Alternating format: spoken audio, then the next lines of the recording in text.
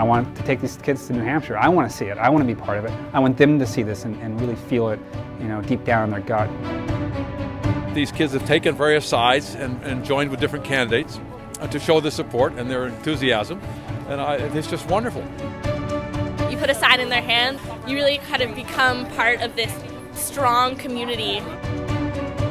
You see presidential candidates right now up close and personal more than 99% of Americans will, or probably more than anybody in your family ever has.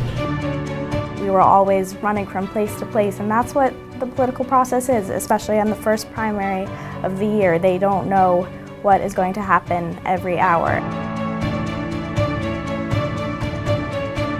I think definitely being a part of it personally is a lot different than seeing it on TV, and you don't really know what politics is unless you've been here.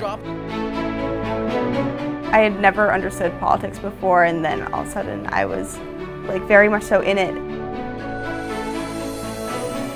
This state really believes in its right to be first.